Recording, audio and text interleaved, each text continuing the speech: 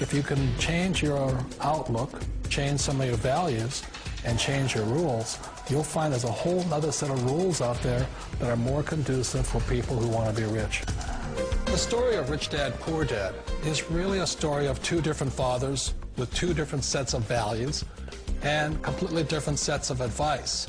So I don't mean to insult anybody or, to damage your values, but really that was the difference. For example, my poor dad always said, go to school, get good grades, get a high-paying job, work hard, live below your means, save money, get out of debt, have a good retirement plan. That was my poor dad's values. My rich dad said, you probably won't get rich doing that way because very few people get rich following that plan. But you thought saving money made you money. If you take a look at this 40-year run on the dollar is designed economically to lose money every single year. So why would you save something that loses money every year? And what this means for somebody on retirement plans is that after you retire, the value of your dollar goes down and your cost of living keeps going up. To my rich dad, that was bad advice and made no sense. Again, it was different value. An important diagram my rich dad showed me when I was a little boy was a diagram known as a cash flow quadrant. And the quadrant is made up of the four different people who make up the world of business. So my rich dad said, in the world of business, there's E's. And E's stand for employees. An employee, he says, you can always tell who they are by their core values. And what the employee, whether the president or the janitor of the company, will always say the same words. The words are, I'm looking for a safe, secure job with benefits. That's what makes them an employee, because their core values are security.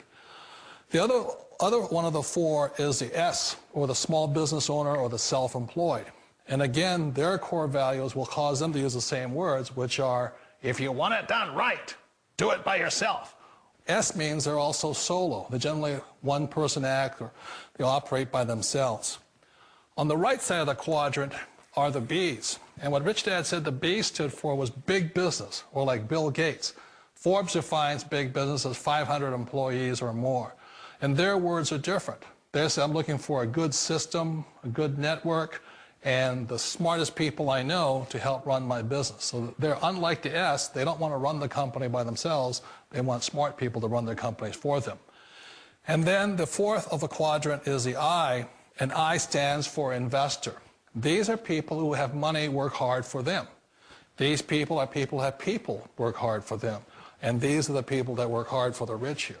So early on in my life, it was my poor dad who always said to me, Robert, go to school and so get a high-paying job.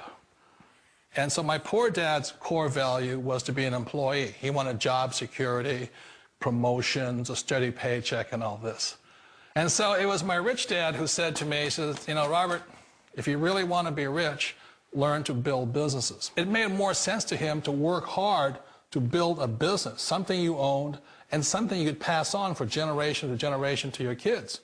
Whereas my poor dad said work hard, but my rich dad said, why would you work hard for something you'll never own and you can get fired from right away? Again, that was the difference in values. So my rich dad suggested I learn how to be a business owner and learn how to be an investor. And that's one of the big differences. On this side of the quadrant, these people here work for security. They work for money also. On this side over here, their key value that they want is they want freedom. They don't want to have to work at a job anymore. They don't want to have to work for the rest of their lives. So the beauty of building a business and learning how to invest is very simply that this is passive income. You work hard for a few years, but possibly for the rest of your life, income keeps flowing to you. Of all the businesses out there, which type do you choose? One of the reasons I consider a direct selling business a perfect business is very simply because the company will work with you to get the business skills that make you rich. Always remember that it's not money that makes you rich, it's business skills. And that's why it's a perfect business. They'll take as long as you like to get the skills to make the money. And that's a lifetime skill thing. The other part about it is the low startup cost. Where else can you get in for under $500 and get these skills? For people who want to make the shift over to the B quadrant, which is what I would recommend for people, one of the beauties of a network marketing company is that you can do that for a very low price. And that's why I talk to people about considering network marketing. If you're to build a Microsoft, it would take you hundreds of millions of dollars. But a network marketing company allows you to start at a very low rate. They'll be patient with you. They'll take their time to transition over here. And the reason why that time is so important to most people is it takes time to change those values. And the most important thing is once you take the time, let's say it takes 1 year, 2 years, 5 years, whatever time it takes, once you see the value or the core values of this side and this side, you're unstoppable. Today, I would never go back and get a job. Why should I? I'd rather stay on this side, build companies, pay less taxes, and make more money.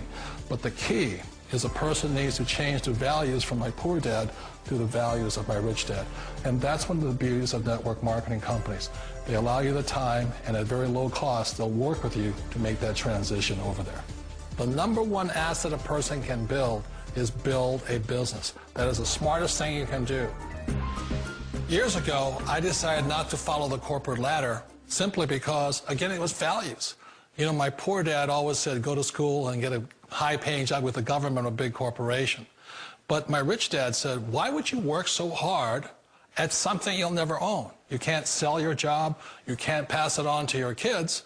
So to me, it never made any sense. It made more sense to build my own business and hire other people. The other reason is that you really don't have much control if you're in the corporate ladder world. For example, you can get fired at any time. Or today we have what's called M&As, or mergers and acquisitions, where another company buys another company. So you could be a great employee, but the company that buys your company just fires you. Wait a minute. This sounds too good to be true. Like one of those get-rich-quick schemes. It's not a get-rich-quick formula. You don't just do it overnight. It takes time. I still remember the first time I made that transition was back in 1978 when I fully quit my job and I had to depend upon my company that I was building to support me. So I understand the fear. The beauty, the most important thing to remember is this. There's two kinds of people in the world. There are the types that will say, you'll never make it. And there was I had a lot of people, a lot of friends and family saying that. You're stupid, don't do it. And the second type were the people that said, go for it, you can do it. Don't worry about it, we'll cover you. So the most important thing is support of friends and family. One of the beauties of a direct selling company is that they provide that personal support to you for as long as it takes you to make the journey from the left side to my rich dad side. One of the challenges of being self-employed is that you're your own boss. You're the solo act. Like in the S quadrant, you're the individual. You do it on your own. Whereas in the B quadrant, you're a team player. You have to depend upon your team and count on your team. So the problem with being an S is that, let's say you're in a traffic accident, there goes your income.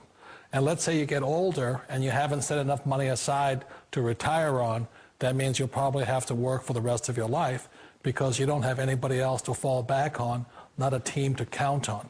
So one of the problems with the S, although most people say it's the most satisfying of all work, it is a solo act, and you're totally on your own. Personally, I'd rather be a member of a team. You know, they can count on me and I can count on them. We all know the world has changed, but sometimes the hardest thing to change is ourselves. And being an old guy, I sort of know the older I get, I sometimes get more set in my ways. And I think that's one of the things that a direct selling business offers people, why it's the perfect business.